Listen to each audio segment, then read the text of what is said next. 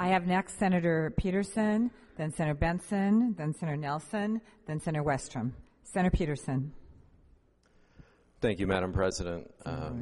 Madam President and members, I actually didn't plan to say anything on this bill. I've already made my statements. I've made many of them. I do want to say, since I am, to my friend from Minneapolis, thank you.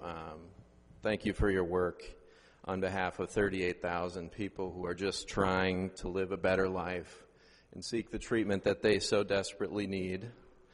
Unfortunately, members, this bill does not help those folks. This bill helps maybe 5,000 of them, and we're leaving the other 33,000 behind.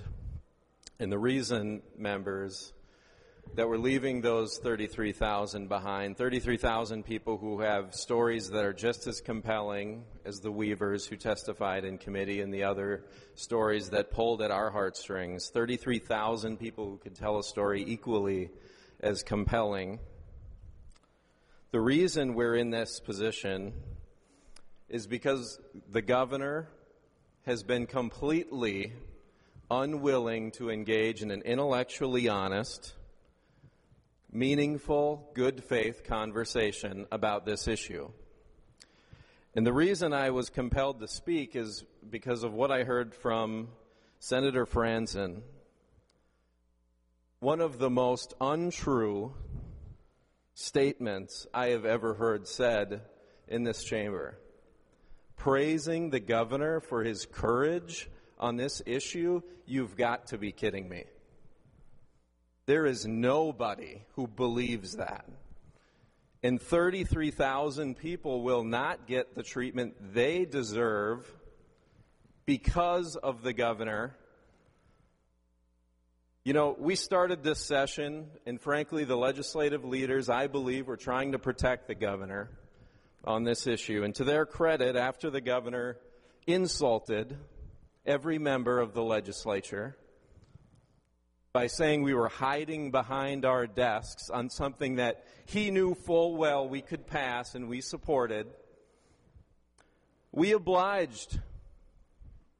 And we sent him a bill, and this chamber overwhelmingly supported a bill that would help those 38,000 people and was a great solution. And again, I commend Senator Dibble and all 48 of the members who supported that legislation.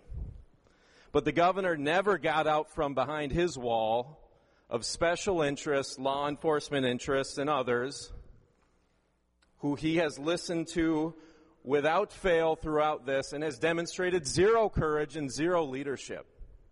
And I will not allow that statement, that untrue statement, to go without being challenged on this floor.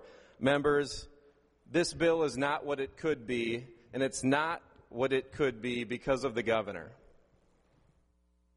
Representative Moline, Senator Dibble, Senator Benson, Representative Garofalo, and the countless other members of this legislature who supported a plan that actually worked for patients stood for those 38,000 people. But the one person who didn't, for certain, was Governor Dayton.